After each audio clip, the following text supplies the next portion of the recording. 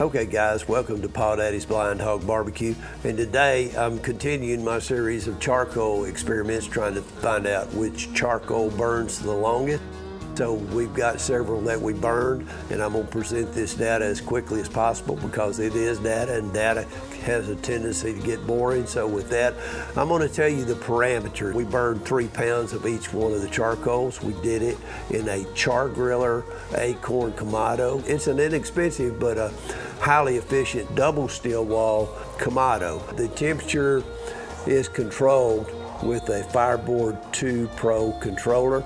In this controller, you plug in the temperature probe, and then you plug in the fan, and it controls the fan, which controls the temperature. This thing does all the work for you, and it captures all the data. So that's what you're going to be looking at today, is the graphs that we captured using the Fireboard 2 Pro.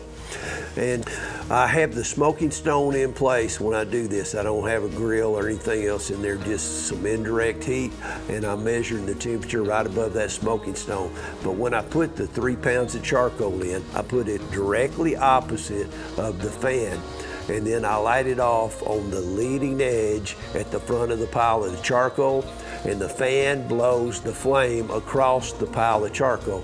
So that's the way we did it. That's how I get the most efficient burn out of it. And I measured the temperature. Time starts when it goes up to 200 degrees.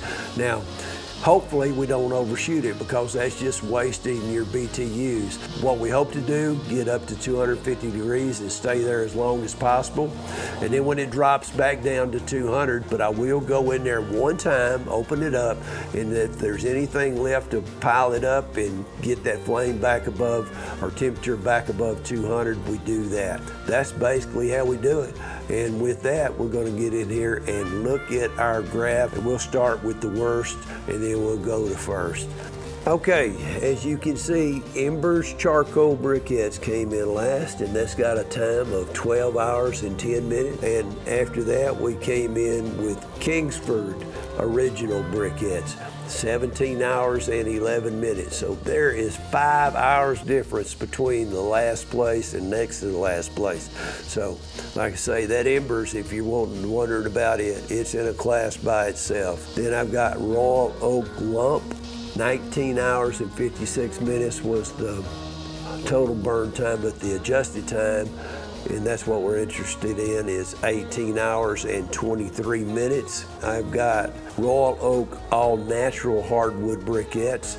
Now you see that's got a pretty consistent burn on the graph right there, and that came in at 19 hours and 3 minutes. So that's a little bit longer, but it's really kind of still in that same class that we've been looking at. Okay, and then after that, we've got Franklin barbecue charcoal briquettes.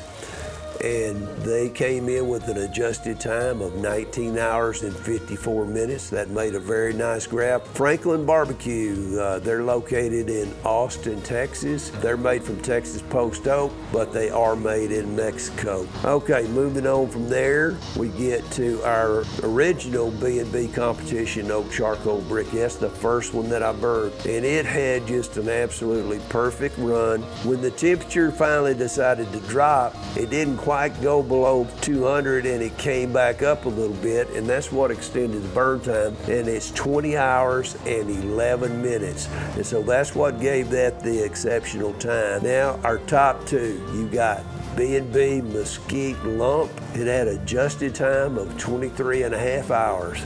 So that's a very good burn time, and that is B&B Mesquite Lump. And if you're interested, the #1 charcoal that I have tested is B&B Oak Lump, and that's got a burn time of 23 hours and 58 minutes. So that one kind of set itself apart. The graph's not as pretty as some of the others, but the burn time is what we were counting here in this experiment. So 23 hours, 58 minutes, almost a full 24 hours. One thing I want to emphasize is that I did all mine in an empty cooker. It was under controlled conditions. Can you expect to duplicate these burn times? No way. If you're cooking anything, if you cook a rack of ribs, that's gonna cut your burn time way down. Everything you're doing as far as cooking is gonna be reducing your burn times. But this information is just good to show how one charcoal can perform when compared to the other. I hope you liked the video. Hit that like button. Please subscribe, and I'll see you next time at Paw Daddy's Blind Hog Barbecue.